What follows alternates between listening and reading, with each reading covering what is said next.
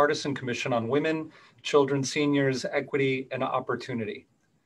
We have a very special conversation this afternoon, a virtual forum that we're co-hosting with the United Way of Connecticut and also United for Alice. The title of our virtual forum today is When Ends Don't Meet, Supporting Alice Households Post-Pandemic and Beyond. Now, who is Alice? Alice is very familiar to many of us.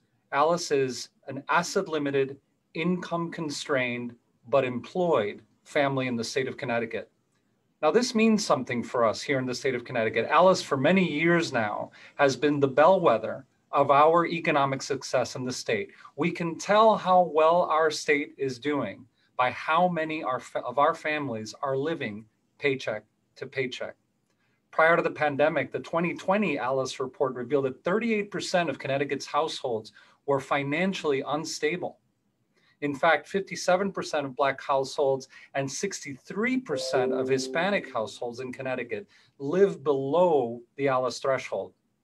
Without warning, the COVID-19 pandemic hit and exacerbated the financial fragility of thousands of households across the state. In fact, there are many of you who probably found yourselves to be an Alice family. Today, together, we will discuss some of the steps Connecticut can take to better support Alice households. We're so excited that we're joined by several esteemed guests today.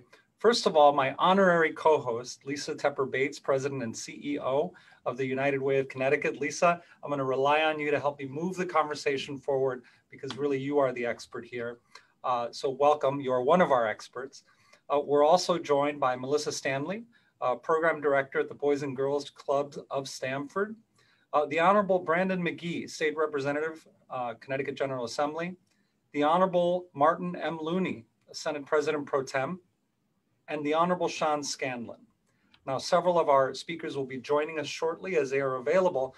But first and foremostly, I am just so honored to be able to welcome Bryce Covert to provide some introductory remarks for us. Bryce Covert is an independent journalist and contributing op-ed writer at the New York Times and The Nation. Bryce Covert is a journalist who writes about the economy first and foremost. She's a contributing writer to The Nation, and her writing has appeared in the New York Times, Time Magazine, The Washington Post, New York Magazine, Wired, The New Republic, Slate, and others. She won a 2016 Exceptional Merit in Media Award from the National Women's Political Caucus. She has appeared on several of our networks, including ABC, CBS, MSNBC, NPR, and other outlets. She was previously economic editor at Think Progress, editor of the Roosevelt Institute's Next New Deal blog, and a contributor at Forbes. She's also worked as a financial reporter and head of the energy sector at Merger Market, an online newswire that is part of the Financial Times Group. Bryce, we're so honored to have you here today because really you are the center of gravity of expertise that can really help us peel back the onion of what Alice means and what Alice means for the state of Connecticut. You know, several of you on this panel are experts in your own right. So we're going to hear from you, whether it's through lived experience, through the work that you're doing. But we're going to start with you, Bryce, so that you can set up the conversation for us. Welcome, Bryce. Thank you so much. And thank you to everyone for having me be part of this event. It promises to be so interesting and so important right now. I'm really honored. I'm going to begin my portion with a personal story. It was my freshman year of college in rural Massachusetts, and in between classes, I was driving to pick up a few things at the CVS in town. I stopped at a light and I saw a man on a median holding a sign asking for money. I had somehow absorbed a lesson growing up. You shouldn't give homeless people or panhandlers money because it will only lead to bad things. Maybe they'll spend it all on alcohol, maybe on drugs. It wasn't necessarily spelled out. No matter what, it won't do them any good. But I wanted to help. It was the dead of winter, freezing cold outside, and I was warm and comfortable in my car. I drove on, but when I got to CVS, I decided to buy some items for him. I bought a cheap pair of gloves, figuring that his hands were cold, and I assumed he needed something to eat, so I hurriedly grabbed the first thing on the shelf that I could see, pretzel rods. He was still on the median as I drove back to campus, so I pulled over, rolled down my window, and handed him the things I had bought for him. He told me he was grateful for the gloves, but the pretzels wouldn't do him any good. His teeth, which hadn't been cared for some time, were too tender to bite something so hard.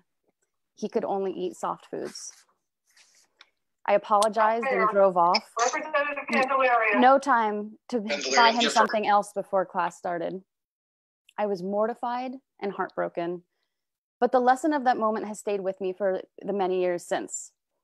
I assumed that I knew what he needed, but in the words of Sir Angus Deaton, there are no experts on what a poor family needs, except perhaps the poor family itself. It's impossible to know the exact things that would help improve another person's life. I also assumed that giving a poor person money would be a bad choice. But I and the rest of the country are coming to a new realization. It's one of the best ways to help people who are struggling to make ends meet, to hold on to their homes, their jobs, keep their families warm and fed. This is what we now know. Putting money directly into poor people's hands works. The idea of giving people cash has risen and faded over the centuries, but it is not a new one at all. In Tudor England, Sir Thomas More, in his 1516 book Utopia, argued that every person should receive a guaranteed income. In more modern times, it's an idea that was championed by both Martin Luther King Jr. and the conservative economist Milton Friedman. President Nixon very nearly enacted a guaranteed income for all Americans. In the 1970s and 80s, 4 cities instituted a negative income tax, or in other words, a guaranteed income. But this is not how most of our social safety networks today, by and large. Most public assistance programs make applicants jump through maddening hoops. Take welfare. After it was reformed in 1990, applicants have to prove that they work or go to school a certain amount of time each month, and a failure to resubmit their paperwork can cost them their economic lifeline. The program used to reach over 80% of poor families. It now reaches less than a quarter. Welfare, today known as TANF, is also important because it's the only cash assistance program we offer. Nearly all others are for specific purposes, such as food stamps for hunger or rent vouchers for housing. They go a long way toward alleviating poverty, but they also have huge gaps. 1/3 of American families struggle to afford enough diapers for their children, but diapers aren't covered by food stamps or WIC. When a sociology professor interviewed 70 poor women, over half said they were more stressed about affording diapers than food, housing, or electricity. Diapers are incredibly important. Not having enough is associated with urinary tract infections and other health issues for babies. And it can also keep parents from going to work because many daycares require a certain supply. Mothers need money to buy diapers for their babies, but get little assistance from the government. Most families that struggle to afford diapers also struggle to afford other necessities like soap, shampoo, and feminine hygiene products. Each family knows exactly what it needs, but many public programs won't let them buy it. There is now a new movement for giving money to struggling families. The United States has already conducted a few natural experiments. The Alaska Permanent Fund dividend gives every state resident a cut of its oil profits every year. And the Eastern Band of Cherokees began distributing dividends from its casino operations in 1997 to all adult tribal members. Now, a handful of cities across the country have launched their own purposeful experiments. The Magnolia Mothers Trust is the longest running guaranteed income pilot since the Nixon days, which gives $1,000 a month to poor Black mothers in Jackson, Mississippi. Stockton, California launched a pilot in early 2019 with a rigorous study designed to examine the effects. More recently, the federal government dipped its toe in the water by sending every family under a certain income 2 rounds of stimulus checks in the pandemic. These experiences can inform what we might expect if governments were to give poor families more direct funds. Economist Ioana Marinescu studied the Alaska Permanent Fund and the Eastern Band of Cherokee's casino revenue and determined that, at most, recipients of the regular cash payments modestly reduced their working time, but didn't leave the workforce altogether. The same effect has been found many times in other countries as well. Giving people money doesn't lead them to give up work. People may find a few more hours in the day to spend with their family or in their home and away from the grind, but they still remain attached to a job. In Stockton, California, recipients were in fact more than twice as likely to obtain full-time employment as others who didn't get checks. The money may have given them time to find the right job or to afford a new suit for an interview. On the other hand, these programs have incredibly important benefits for the recipients. A universal basic income experiment in Finland left people in a better mental state. In Jackson, mothers who received the Magnolia money were 40% less likely to borrow to make ends meet, and their children were 20% more likely to be achieving a grade level. They all met basic needs, worried less, and were more engaged in their families. Stockton's program reduced income volatility, allowed people to afford basic essentials, and improved their mental well-being. I spend more time with my kids than I ever have, said one recipient. Another simply said, I have hope. The stimulus checks work too.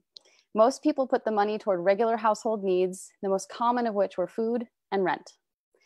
Combined with enhanced unemployment benefits and other emergency measures, the stimulus checks managed to actually drive the poverty rate down in the first 3 months of the pandemic, even as joblessness shot straight up.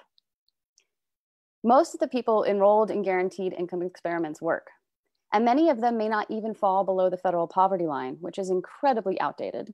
It's based on a low-cost food plan developed by Molly Orshansky, an economist at the Social Security Administration in the 1960s, and doesn't take big costs like healthcare and housing into account. Too many people are what the United Way has dubbed ALICE, asset limited, income constrained, employed. MIT calculates that a single working parent in the state of Connecticut with 2 children needs to earn more than $40 an hour just to be able to actually afford the minimum amount of food, housing, childcare, health insurance, transportation, and other things their family needs. A lack of steady, decent income means that many people work hard but are constantly on the brink. If COVID proved anything, it's that too many Americans are one emergency away from financial devastation. Just a small amount of extra money can make all the difference. It's often the difference between stability and disaster. That's why a bigger state earned income tax credit in Connecticut could mean so much. That's why creating a child tax credit that pays out funds throughout the year could act as a bridge over the unexpected turbulent times that come for all of us. This is the moment to do it. The United States has, for the first time ever, expanded the child tax credit so that it reaches even the poorest families and significantly increased the benefit, all but creating a child allowance, the likes of which is already in place in 17 other wealthy countries. But it's set to expire in a year, and President Biden has only called to extend it for the next 4. Still, this is now a bipartisan priority. It's not just hometown hero Rosa DeLauro who's pushing for it as she has for the last 30 years. Mitt Romney released his own expanded child tax credit plan, and Marco Rubio championed it when Trump was fighting through his tax cut agenda. Giving money to poor people is an idea whose time has come. The evidence is clear. The politics have aligned. Now is the time to do as much as possible to get money to the people who need it most. Thank you. Thank you so much, Bryce. And thank you for that contextualization of our conversation today. You know, so often when we talk about poverty, we think about poverty as if it were evidence of a condition rather than the condition itself. And when we address poverty as the condition, we really can break intergenerational cycles of poverty that often are perpetuated by the systems themselves that are meant to help. So thank you for that framing. And we're so excited to be joined by the Honorable Martin Looney, Senate President Pro Tem, who will help continue to frame the conversation, especially in terms of his own leadership in these issues, and also what Connecticut is doing about poverty in this session and beyond. Welcome, Senator Looney. Well, thank you, Stephen. It's a pleasure to be with you all today. And just picking up on Bryce's comment about the earned income tax credit, we struggled for 10 years to get that enacted. It was always opposed by Governor Rowland and Governor Rell. And it wasn't until Governor Malloy came in 2011 that we were able to get that across the finish line. The Republican objection always was that the earned income tax credit was an unmerited windfall to people who did not have state income tax liability, completely ignoring the fact that they paid sales taxes, they paid taxes through their property tax and licensing fees and all the gasoline taxes, all the other taxes that are paid. And despite the fact that even Republicans at the federal level had recognized that the EITC at the federal level was a really efficient support for low-income working people. It was originally passed actually during the Ford administration. But unfortunately, our Republican governors continued to block it. But we did get it passed finally in 2011 at a 30% level, which was pretty advanced at the time. Unfortunately, as part of the bipartisan budget in 2017, we had to reduce it back to 23. I'm certainly supportive of getting it to 30 and beyond. The Finance Committee reported out a bill that would have it go to 40%. I'm certainly supportive of that. Coupled with we could have a double impact, as you mentioned, Congresswoman Rosa DeLauro, the Congresswoman from my home area, was influential in getting President Biden to include an expansion of the federal child tax credit in his proposal.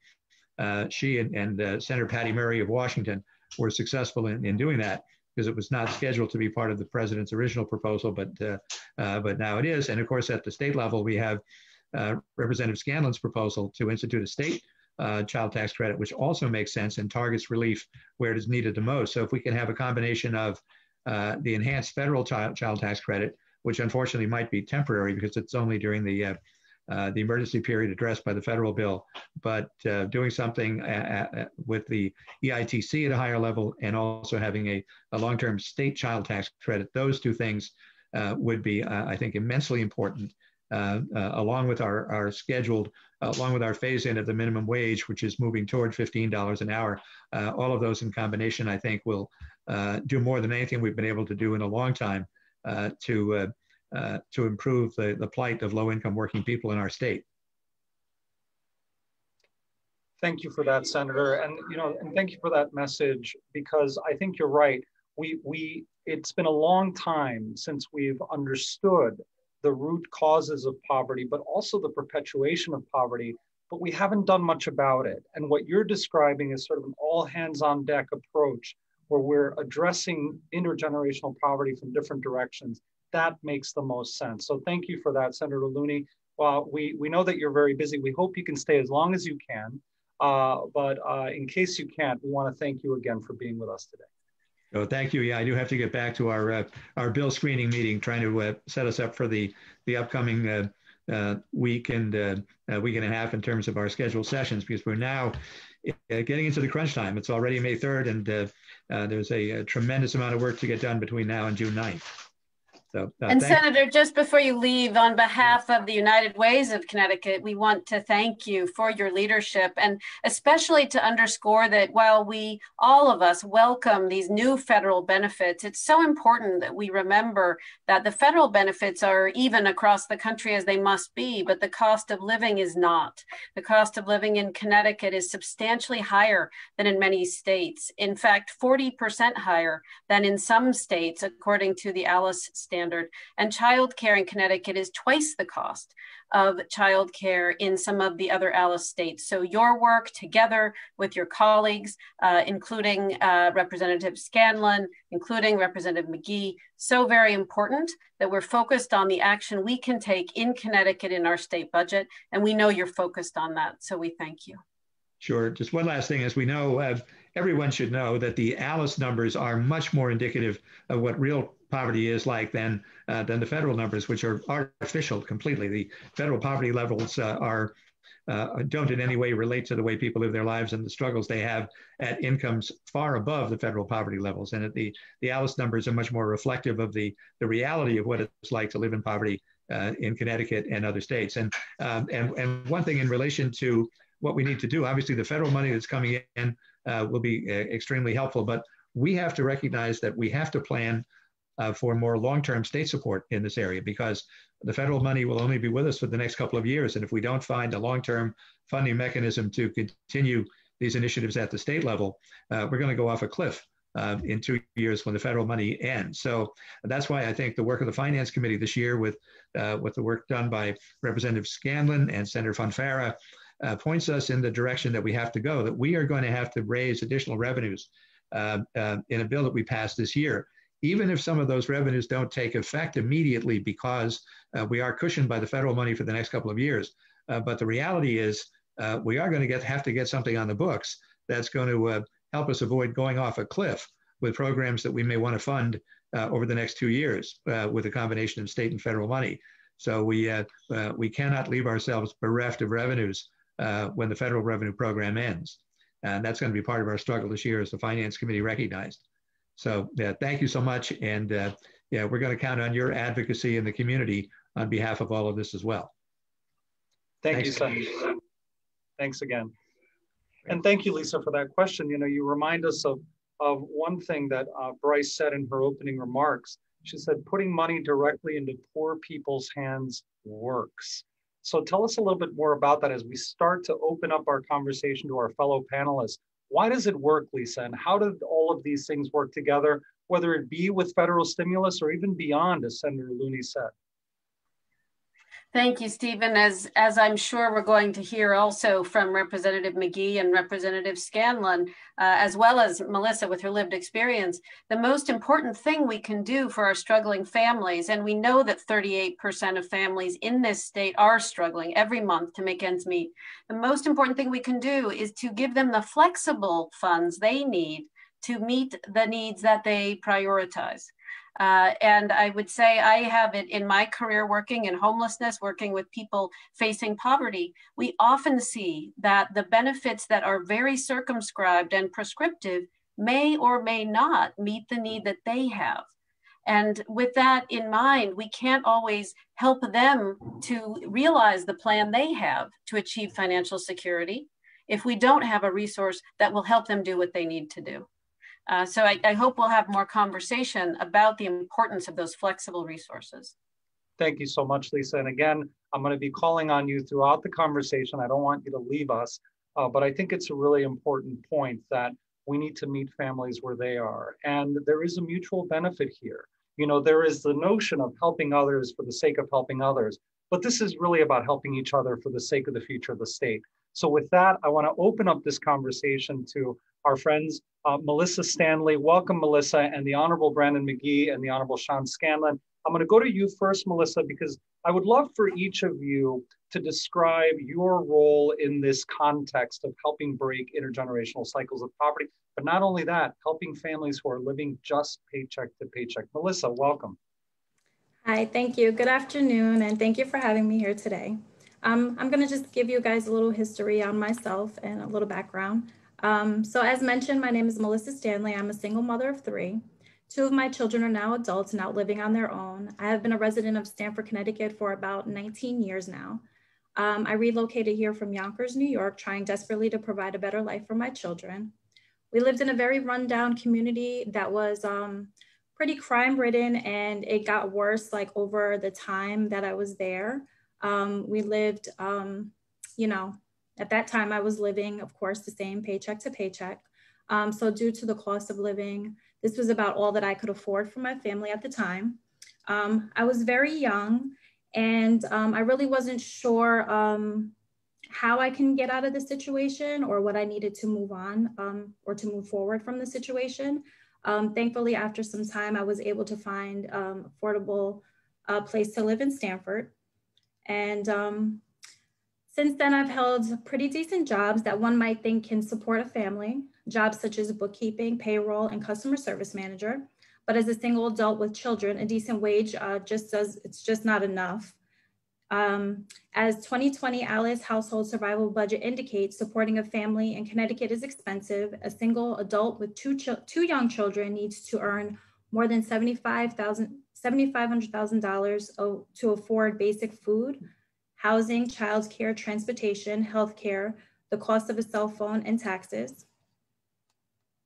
Finances have always been a challenge for me and other families with children. I have struggled to make ends meet and live paycheck to paycheck with little room for savings. There always seems to be unexpected situations that come up that would eat away at the little bit of money that I was able to save. Unexpected car repairs had to be one of my biggest challenges, considering that I wasn't able to afford a new car. A Connecticut child tax credit or increased earned income tax credit, as has been discussed so far today, would have made a huge difference for my family. Even a few $100s make a difference when you have to make every dollar stretch.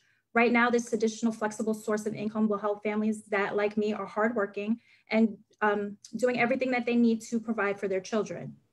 I have always done my very best to provide for my children and to make sure that they have everything that they need, including participating in out-of-school activities such as dance and sports. To make that happen, I had to spend countless hours volunteering for programs that my children were involved in to offset the costs while working full-time. I am very thankful that I had that opportunity to do so because it allowed me to spend quality time with my children and meant that they did not have to miss out on important opportunities. Volunteering led me to getting involved in my community. In fact, I have spent about 16 years with one of the programs volunteering as a cheerleading coach, and more recently, a co-cheerleading director and board member for the foundation. There are many Alice households that do not have opportunities to volunteer or get involved with their communities because they often work multiple jobs or work second or third shift. I'm a program director at the Boys and Girls Club of Stamford, which is a nonprofit organization. Many of the families that we serve are struggling to provide day-to-day essentials because they too are living paycheck to paycheck and would be considered Alice households. During the height of the pandemic, we came across many families who were facing even more challenges, some who lost their jobs and some with reduced work hours. Most of the families we connected with had similar situations to report, such as lack of food, fear of running out of money, childcare, losing their homes, finding help for their children academically, and the lack of technology.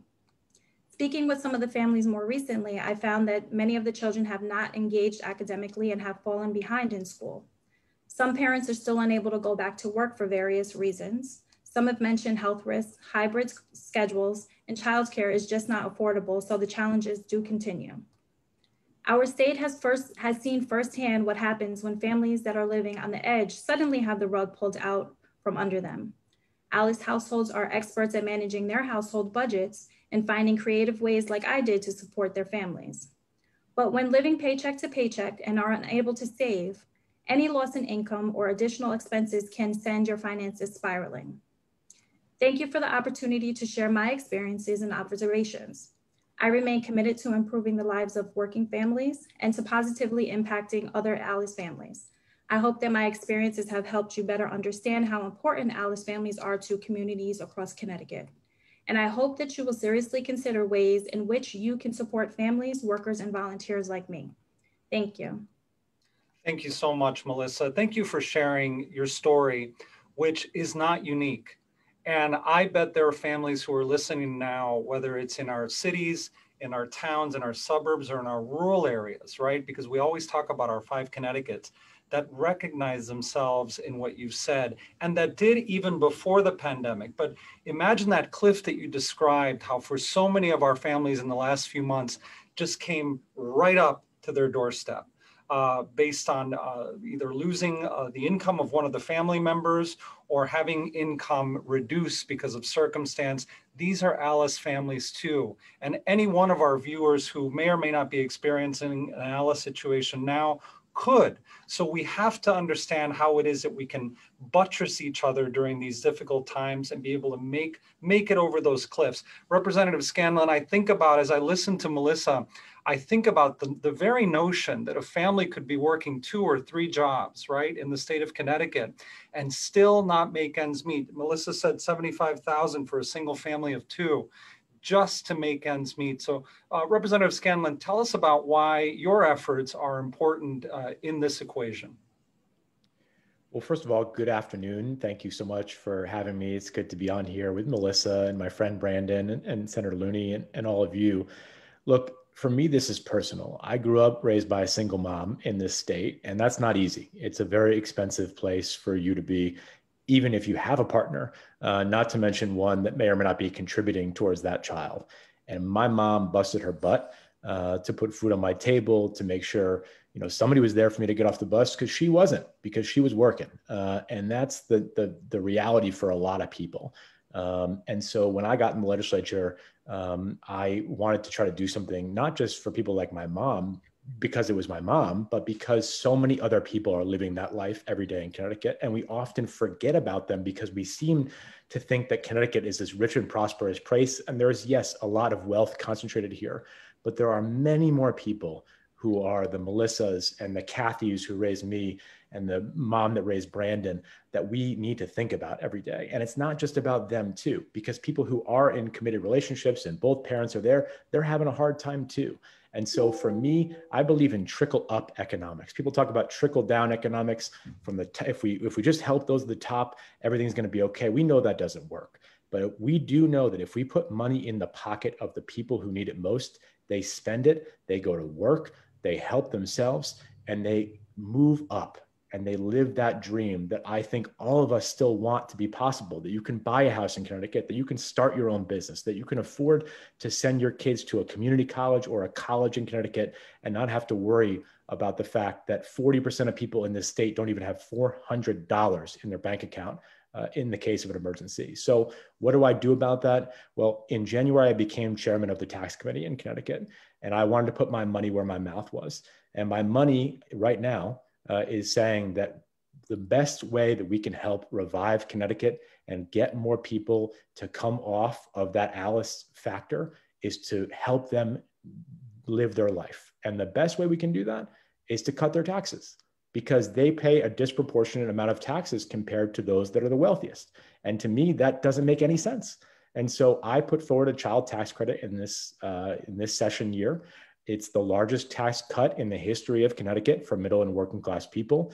The average family in Connecticut who's making the median income, let's say they have 2 children, are going to get a 40% tax cut on their state income tax. That is humongous. And if you pair that with what Senator Looney was talking about, a plussing up the EITC, originally people said, well, let's go to 30%. No, let's go to 40%. That's a 17% increase. We'd be the second highest state in the nation to have the second highest earned income tax credit in America.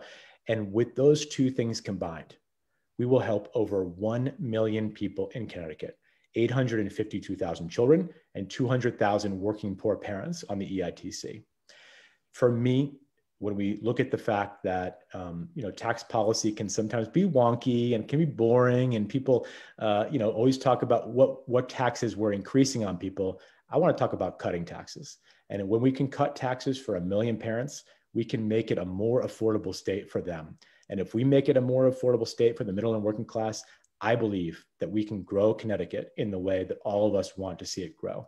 And that's the way we do it, not by cutting taxes for the people at the top, not by letting businesses get further and further and further away from the reality that all of us live in terms of having to pay your taxes and all those things. It's starting at the bottom and using the bottom as the base for growth, trickle up economics. And so, I just want to say, for me, this is personal, but for so many of it's personal, because all of us know so many people who are hurting right now. And they were hurting before the pandemic. They're hurting even more now.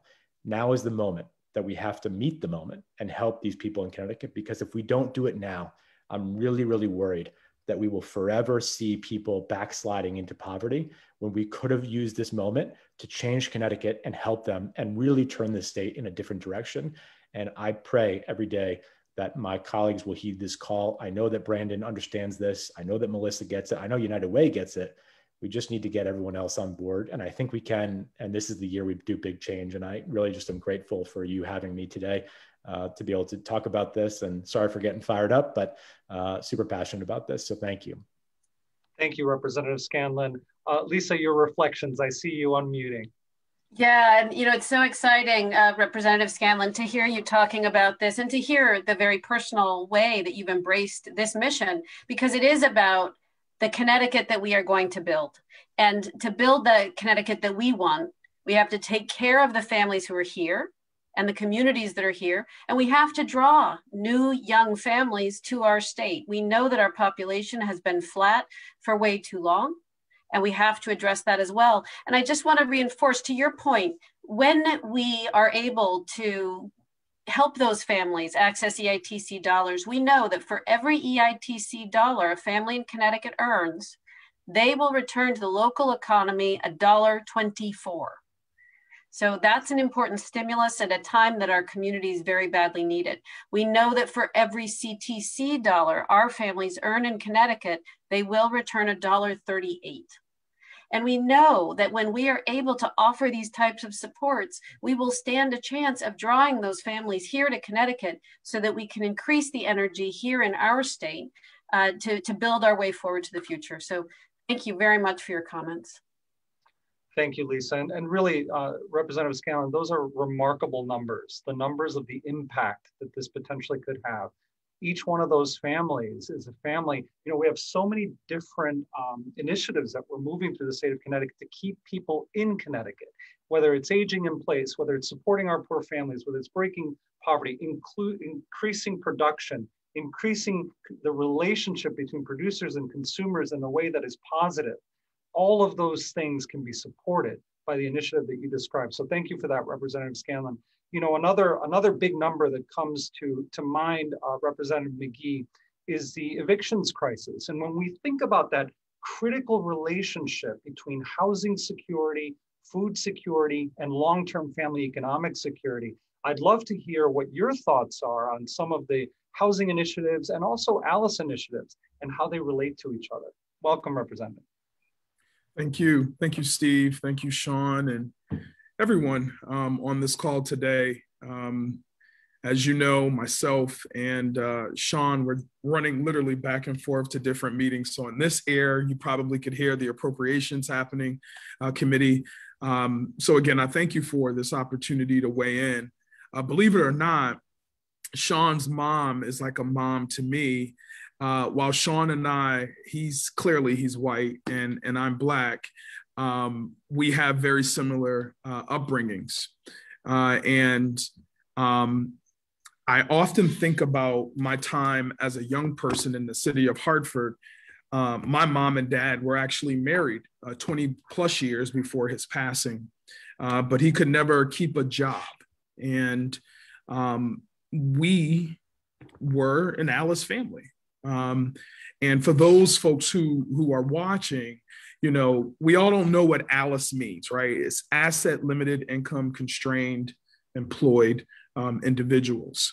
And we're all human, okay? And I just think it's important that we start off there. As chair of the legislature's housing committee, housing is so critical. And during this legislative session, I've declared that the fight for fair housing is the fight for racial justice. And just taking a look at United Way's website in the 2020 ALICE report, it revealed that 38% of Connecticut residents live below the ALICE threshold before the onset of this COVID-19 pandemic. What is that saying? That's saying a lot. And when you begin to really unpack these numbers, we know that 57% of Black households and 63% of Hispanic households in Connecticut lived below the same threshold prior to the pandemic. And so I am just so thrilled and honored that my colleague, alongside his committee members, have made this major proposal that would help so many families by increasing the EITC to 40% and creating a state child tax credit that would essentially benefit households of color who are disproportionately represented in the ALICE population and who have been disproportionately impacted by COVID. And I'll end on this. Because I could probably go on and rattle off all of the proposed bills and bills that we've passed just last week in the House of Representatives. Putting money back into the pockets of low and moderate income workers through EITC and reducing the tax burden on families with children through the creation of the CTC again, will give those additional dollars, the flexible income that's needed to meet those gaps in essential family budgets. And Melissa talked about it, childcare, in her case, transportation. And by the way, you don't look like you have a child who's living on their own. So you look extremely young. And medical expenses. But the conversation we are having today, it has to be centered in equity, centered on equity.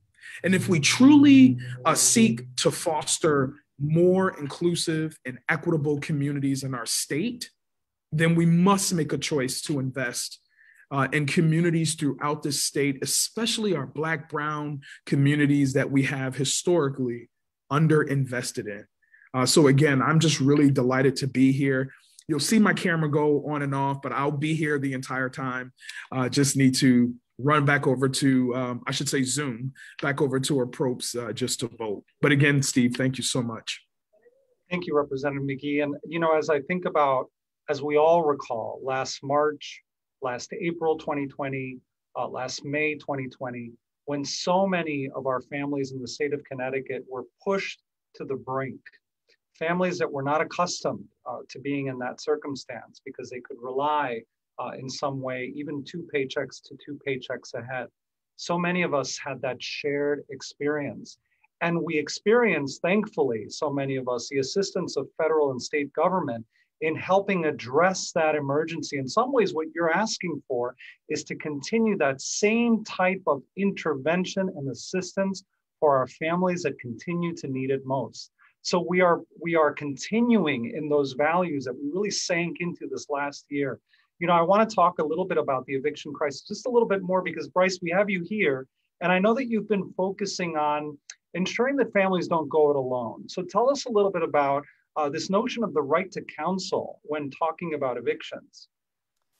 Sure, I'd be happy to. I think everyone knows that you are guaranteed a lawyer if you're facing criminal charges. People may not be as aware that in civil cases like eviction, you're not guaranteed a lawyer. And in most places, it's very difficult to get help, even if you are low income. Legal aid lawyers are just totally stretched. So there is a movement across the country to guarantee the right to counsel, particularly in eviction proceedings where so much is on the line.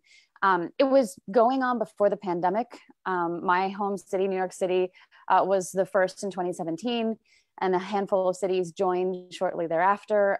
But the pandemic has just completely accelerated it. 4 more cities, as well as the state of Washington, which is the first state now, have guaranteed counsel and in eviction. And Connecticut is poised to potentially be the next state. There's a bill being considered right now that would do that by October. I think people see it not just as a response to the pandemic, where we've seen so many people at risk of eviction in a way that perhaps we haven't in decades, but also something to ensure fairness and equity in this process moving forward, so that when your house is on the line, you're not going it alone. Thank you so much. Thank you so much, Bryce, for that. And thank you for your work. I know that you put the link to your research and expose on that issue in the chat, and we appreciate that. Lisa, I'm going to come back to you in a little bit because, you know, I really want to hear your reflections on how these things work together. And, you know, you think about making work pay, right? That whole notion of our residents are working and it's still not working for them. What does that mean, Lisa? I'm glad that you focus on that, Stephen, because part of the challenge that we have is the fact that so many people are working as hard as they can in the jobs that are available to them. And yet we know that a lot of Connecticut residents simply cannot secure 40 hours of work in a single job. 52% of the workers in our state are paid hourly and have incredible fluctuations in their schedules every week. So we know that that's an added dimension of the insecurity that workers in Connecticut face. And further to what Representative McGee also raised to our attention, we know that children of color are more likely to be in those households facing this stress, facing the stress of not being able to make ends meet every month. And we will pay over and over as communities for that. We will pay because in the schools there will be issues that the school tries to address. We know that children coming from financially stressed households are more likely to have problems in school. So when we invest up front, when we give those families the ability to meet their needs, we know that that will in fact pay dividends for those children and will in fact be offset by some of those damaging costs we might otherwise face. Thank you, Lisa. Melissa, you know, I want to come back to you for a second because I'm really simmering in this idea of working families not being able to afford the state in which they live, right? There is a benefit to the employer that your industry and your hard work is part of their everyday, but the benefit doesn't also go to you. And it's difficult for Alice families to stay in Connecticut. What does that mean to you? For the families that I know that you represent all over the state? Well, I guess the importance is, you know, of course, not just me. Of course, as I said, you know, my children are aging out of the home, but of course I work with, you know, younger kids. And seeing a possible way for these families to get some help is my focus. And whatever I can do to make sure that, you know, we're doing what we need at our level to see that, you know, when these funds come out, like parents are prepared to do whatever they need to do, you know, to receive funds, or, you know, if I can, you know, point them in the direction to get help that they need, you know, I can still continue to do that on my end, pretty much. Thank you for saying that. You know, it's remarkable that whenever we ask our families, you know, what do you do? What are you going to do? Our families often are on their own and have to say, you know what, I'm going to figure it out, because you have to, right? And that's what's really tough, because so many of our industries rely upon our families, and yet our families are left alone to kind of figure it out on their own. So Representative Scanlon, what does it mean in a state where there is so much wealth, there is industry, there is growth, and yet our very families who are part of the workforce are struggling to make ends meet when they're working a full day, if not longer? Well, I think it's indicative of the fact that there's two Connecticut's, right? There's a Connecticut that we like to talk about, and there's a Connecticut that we don't. And the one that I'm trying to talk more about is the one that we don't. And that's what the whole purpose of today is all about. You know, during the pandemic, last March, my wife runs a nonprofit that helps women and girls on the shoreline called the Women and Family Life Center in Guilford. And they partnered up before the CARES Act was passed, before that unemployment money started to roll, to help families that were really in need down here. And there's a misconception that the streets of Guilford and Brantford are sort of paved with gold. The need was tremendous. There was hundreds and hundreds of people who came forward who were not Alice families that overnight became them. And that's so important for us to consider, is that the stereotypes of those families are that they're one people in one place and they just are stuck there and nothing we can do can help them. This is a fluctuating, changing situation for people, whether you live in Guilford, Glastonbury, Hartford, Bridgeport, you name it, it's possible for you. And you never think you're going to find yourself in that situation until you do.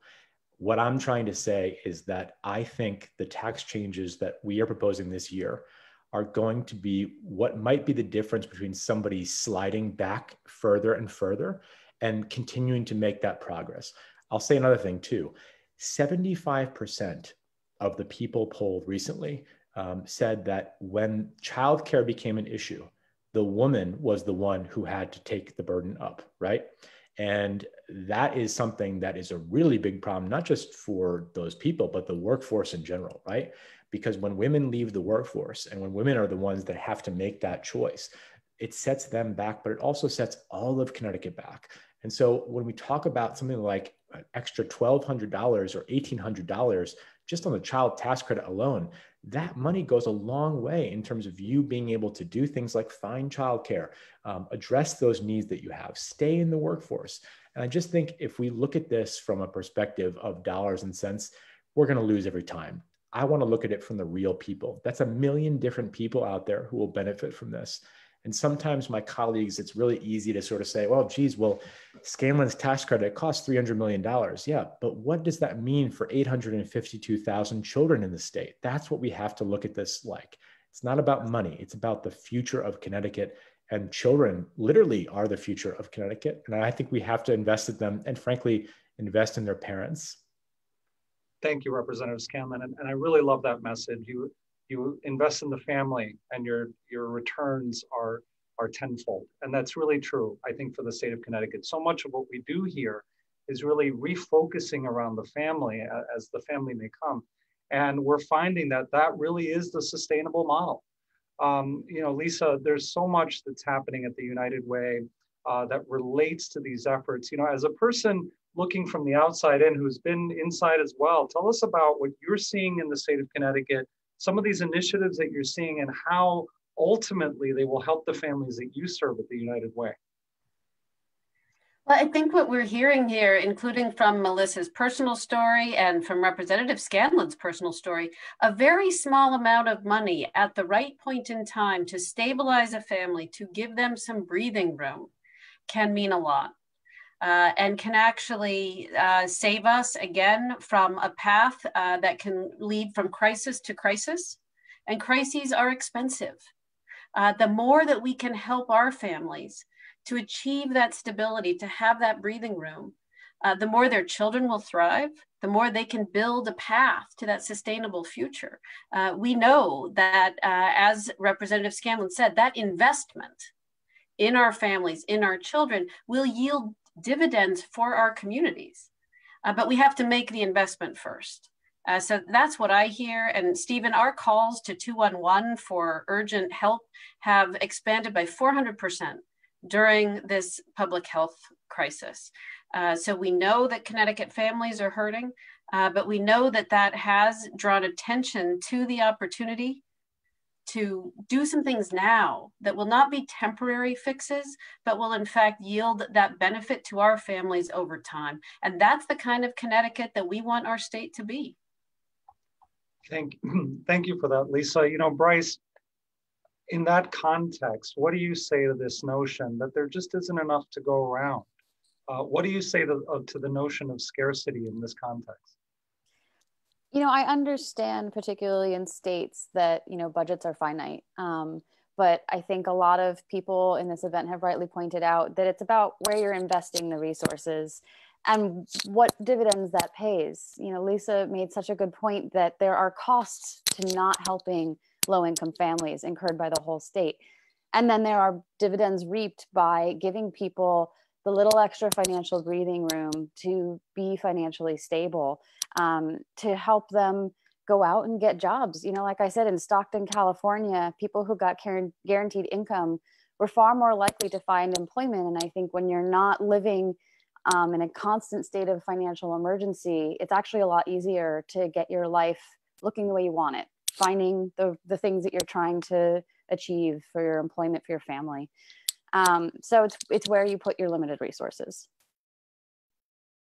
Thank you so much. Thank you so much for that, Bryce. That's right. How it is that we invest tells a story not only about how it is that we want to really not only help our individual families, but how we see the future of our state really developing in a way that's more unified and successful.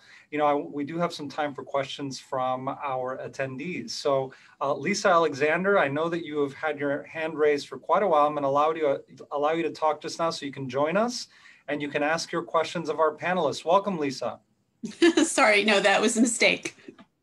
Oh, well, no problem at all. Lisa, you've now become part of the panel, but I really do want to thank each of you who have asked questions in the chat, and not only that, but also celebrated celebrated the fact that each of our panelists here brings lived experience to this conversation as well. We're not talking about the other. We're not talking about a different state. We're talking about Connecticut and Connecticut's families. And thank you, Representative Scanlon, for really doing the landscape analysis of where our Alice families are. I bet that more and more families now are seeing themselves in this conversation. And Steve, can I just say that I saw a question in the chat about how do you combat this mindset of scarcity, right? And someone who has done this pretty well, I think, actually is Andrew Yang, who I'm not sure how folks feel about him or his campaign, but he's a big proponent of UBI. And I've seen him talk about this. And he said the antidote is about, instead of a mindset of scarcity, it's a mindset of abundance. If you are doing well, that's good for me too. And I think that that's a really important thing that we have to focus on more, which is that this is not a race to the bottom where we're all competing against each other. There are some politicians who would like you to think that that's the way it is, and they fiend off of that mentality because it helps them politically. In reality, we're all in this together. My favorite Dr. King quote is that we may have come on different ships, but we're in the same boat now. And that is the way that I think we have to start approaching economics in this state, is that what's good for the single mom in my district is the same as what's good for an employer who's looking to hire somebody like my mom, who might have the skills that you could really benefit from, but she can't leave. She can't enter the workforce because she's tied down because she doesn't have childcare. She doesn't have that help. We have to figure that out, because if we can all prosper together, the state would be going so much better in terms of economic, sort of renaissance, which is what we really need here in Connecticut. Everyone decries our rankings in these lists, but we look at the wrong solutions for getting rid of that. It's not about necessarily cutting red tape or taxes for a certain kind of people. It's getting more people who want to move here. There's more people who leave Connecticut every year that are working class and middle class than that are really rich. And you would never know that if you watch the news, because everyone is so worried about 3 people leaving. It's the 3,000 people who can't afford to stay here anymore that we really need to worry about, as far as I'm concerned. Thank you so much. I've been honored to be in this work with all of you for so long now, working on behalf of children and their families, and thinking about this notion of how it is that children and their families not only are the future of the state and how it is that we frame it in that way, but they are resourceful, they are entrepreneurial, they are making logistical decisions, right, on how it is to make that paycheck to paycheck work for them. You've never seen more industry than when you look at the struggling family. And if we can continue to invest in that, Representative Scanlon, I think you're absolutely right. That is really a much better prognosis for the state of Connecticut as well. Lisa, I would love to, as we come to a close, first of all, I want to thank each and every one of you for being here with us today. And Lisa, I would love to have you really bring us to a close with your closing remarks. Thank you, Stephen. And thank you so much to Bryce Covert as our keynote, to Representative Scanlon, to Senator Looney, and also to Representative McGee, and certainly to Melissa for sharing your personal experience. What's exciting about today is that because of the leadership of Representative Scanlon and his colleagues who are willing to engage in this robust debate about what we really can do in Connecticut now to reinforce what's available for our struggling families, we're looking at the prospects of actually changing the equation for these families who have struggled so hard, paycheck to paycheck for so long, and for whom we haven't done enough. This could be a pivotal year. And so Representative Scanlon, we thank you for that. It's critically important that we address this issue. And I just want to reinforce that it is essential that we remember that the federal resources are welcome. What President Biden is seeking to do by expanding the table for Americans is terrific. It's very welcome. But Connecticut is a very high cost of living state. We cannot rest on those federal benefits alone if we mean to meaningfully change the way forward for the struggling families, the struggling Alice families here in Connecticut. So Representative Scanlon, we'll look to you and your leadership to help fighting the good fight, and remembering in our legislature that we have a job to do here with the resources in our budget, which is our value statement for our state. So thank you for that. I'm more optimistic than I think I've ever been about the future of Connecticut because of this great project. So thank you, and thanks to all of you. And please look at the Alice report if you haven't had a chance to do so. Annie, if you can put the link in the chat, that would be great. And thanks to everyone who joined us here today. Thank you, Lisa. And everyone, have a good afternoon. Thank you so much.